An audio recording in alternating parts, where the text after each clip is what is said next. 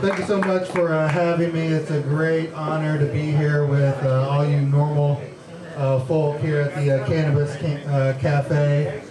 I got my activism start in Missouri at the University of Missouri and Missouri NORML chapters. They're in my opinion, a mentoring giant in the marijuana reform movement is an attorney named Dan Vietz. And Dan Vietz is a national NORML board member along with Madeline. And he's in Missouri working hard for over 2 decades of fighting for freedom and equality for not only medical marijuana patients, but for all adults who choose to use cannabis. And yeah, please, a round of applause to everybody who's out there working on this issue and fighting for freedom and equality, because that's what it is all about. Because of Dan, I helped co-author and pass a medical marijuana provision in Columbia, Missouri that allowed for medicinal use with a doctor's recommendation and decriminalized the use for all adults who possessed personal amounts. And so that way in Columbia, Missouri, students don't lose their financial aid, you're not burdened with a drug conviction when you apply for a job, and patients who have a doctor's recommendation can use medical cannabis. And all you Oregon patients, if you ever find yourself in Columbia, Missouri, your card is good there as well, so you're allowed to possess up to 35 grams of medical cannabis in Columbia, Missouri.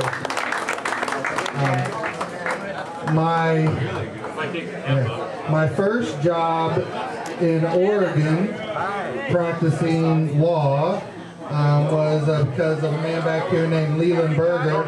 Leland back here.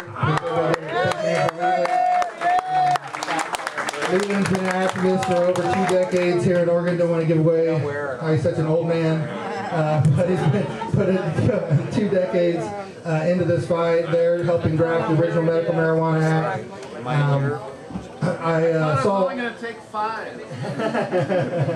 I saw an online ad at Lewis and Clark Law School about somebody needing legal help, and so I show up for a job interview wearing a suit, and I was certain that I had lost my chance at the job because Lee, who I'm interviewing with, is wearing his usual tie-dye t-shirt that as you can see he's wearing tonight, and shorts, and I was like, oh, I cost myself a job by wearing this suit. I shouldn't have done that. But Lee gave a call to Dan Vietz back in Missouri, and Dan Vietz recommended me, and so Lee got me my start in activism here in Oregon. So thank you so much for that, Lee.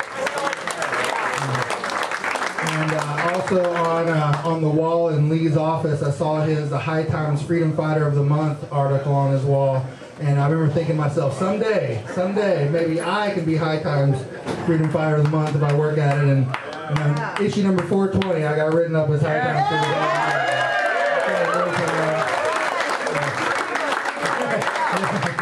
of the Month. 3 of us in this room. Russ Belleville, outreach coordinator for... We got 4 of us here. 4 of us, all right.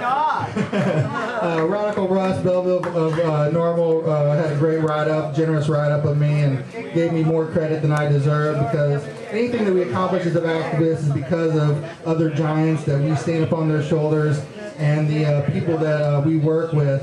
And my co-chief petitioners are here. First, Alice Ivany. Back here, Alice, please stand up. Alice is a grandmother from Lincoln County who lost an arm in an industrial accident, and due to years of reefer madness propaganda, she was somebody who was scared to speak out and scared to get access to medical cannabis, and she went 17 months without any medicine after she became a legal medical marijuana patient. And so when we fight this fight, we want access for safe patients. It's patients like Alice who we fight for. And so thank you so much, Alice. Alice has gone from somebody who was scared to speak out to now somebody who's president of Oregon Green Free and one of the top activists in the state, willing to speak her story and tell the truth to legislators and policymakers all across the state. So thank you so much, Alice, for being co-chief petitioner. Also, Jim Clark. Please, Jim, stand up. Jim Clark, co-chief petitioner, CEO of Oregon Green Free. Jim, dedicated activist, a great person to learn from. Jim is currently on a transplant list for a new liver at OHSU Hospital, and he hasn't even been able to use medical cannabis since 2004. Am I correct? Because you're on that transplant list, and it's just totally unfair, and I think Sunil could probably explain more how unfair it is that Jim's not allowed to use medical cannabis, and being tested positive for medical cannabis kicks you off transplant list. But here Jim is on a list, but he's still fighting for other medical marijuana patients. Oregon Green Free has an online forum with over 6,000 people, a grow store, a clinic, a patient resource center, and Jim's been the man behind all of that. And so Jim, please, thank you so much.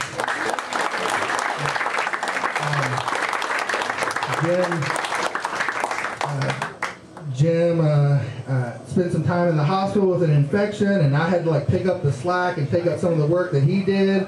And for about 3 weeks to a month, I'm doing a little extra work, and I'm about to go insane. So I don't know how Jim does it, and it's just really great. And the reason why I'm about to go insane and not totally insane are volunteers like Martha Duff. Martha, my mother-in-law, Martha, please stand up.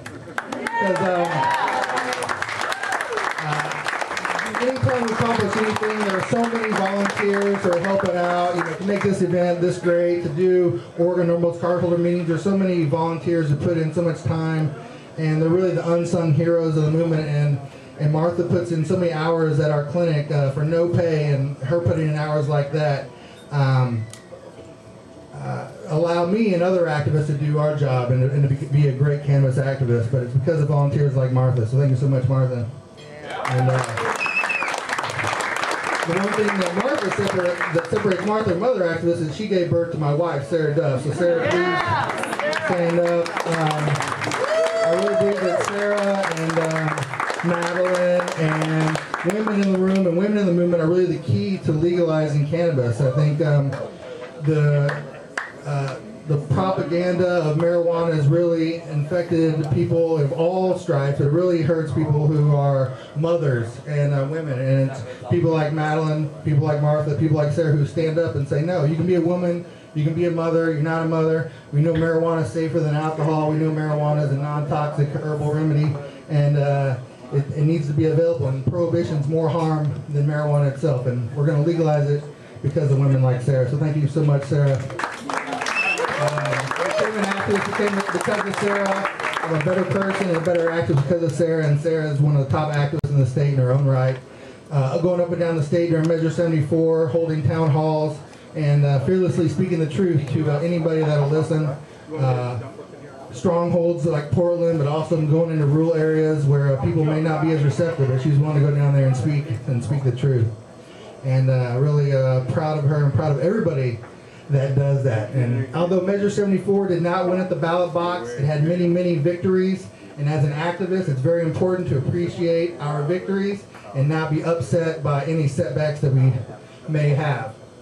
Measure 74 got the endorsement of the Democratic Party of Oregon, the first time a Democratic Party of a state had endorsed the marijuana measure on the ballot. The former Supreme Court Justice of the Oregon Supreme Court endorsed the measure, and former Mayor and Police Chief Tom Potter supported the measure, did a radio commercial, op-ed piece for us. So I really think that because of Measure 74, we're in a stronger position than we were without it. So that's the most important thing, is that we keep moving and keep moving forward. And like Madeline said, we're going to unite, and we're going to go out there, we're going to keep putting out good ideas, keep speaking the truth about cannabis, and someday the truth shall set us all free. So thank you so much.